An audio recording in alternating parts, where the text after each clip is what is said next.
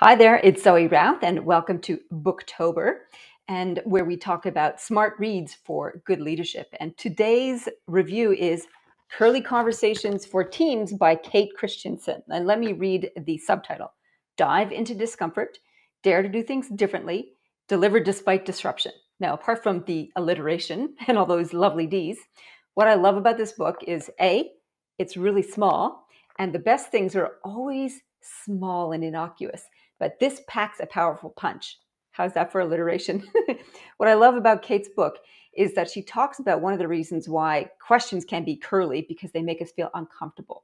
And she offers a process to help us tackle those difficult conversations around strategy and what we're doing, things to build trust, things to challenge the status quo, and things to learn from difficult situations and lessons, failures, if you like. So all the challenging conversations we need to have as leaders, they're here in Curly Conversations for Teams.